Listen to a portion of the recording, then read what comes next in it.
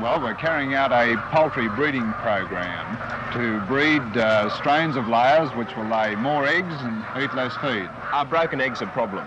We get between 5 and 15% of the total number of eggs laid would be cracked, particularly in laying cages, because the hen actually stands up to lay the egg, so it drops several inches onto the wire floor of the cage before it rolls out. We at the Poultry Research Station at Seven Hills have investigated the gauge of the wire floor, which we found has an important bearing on this. But the bird must be fed a specific level of minerals, particularly calcium, and vitamins, particularly vitamin D, which is fed in synthetic form because the bird isn't running out in the sunlight as they did in the good old days. Australian hens eat more and lay less than British and American hens. The Seven Hills team hopes it will be able to do something to redress the balance.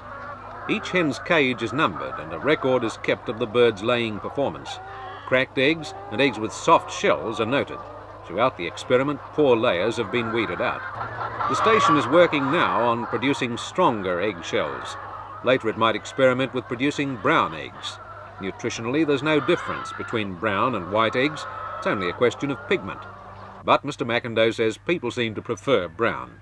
Only black and red feathered hens lay brown eggs, and the research man's problem is that most eggs in Australia come from white feathered birds. Well, this is our egg quality control room, and we're looking for reasons why eggs deteriorate and ways and means of improving the quality of eggs. We are anxious to measure the strength of the shell. We do this by weighing the egg first in air and then in water.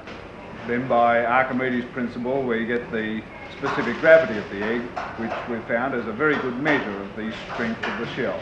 Here they're bringing the eggs across and breaking them open onto this table and measuring the height of the albumen, or the thick white. Now, this is a measure of the freshness of the egg to some extent. As the egg gets older, the white of the egg breaks down and becomes more watery, and the yolk settles down and becomes more flat. By breaking the egg open here and using the micrometer, we can measure the height of the white of the egg, and this gives us an index of how fresh or stale the egg may be. Well, what value is this research? Will it give the housewife a better egg? Well, we certainly hope so, although egg quality is a difficult problem because what's happening is that the modern hen is laying more and more eggs on less and less feed. She's being housed and fed under fairly artificial conditions, and under these conditions it has been difficult to maintain the quality of eggs.